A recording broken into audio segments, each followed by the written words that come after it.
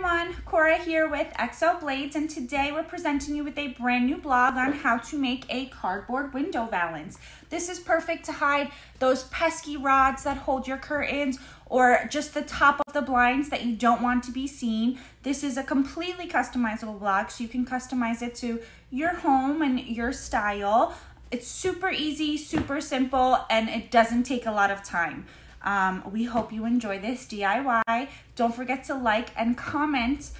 Also share with your friends, subscribe to our YouTube channel, and if you got to try this DIY, tag us in your photos. We'd love to see the outcome. We hope you enjoy this DIY.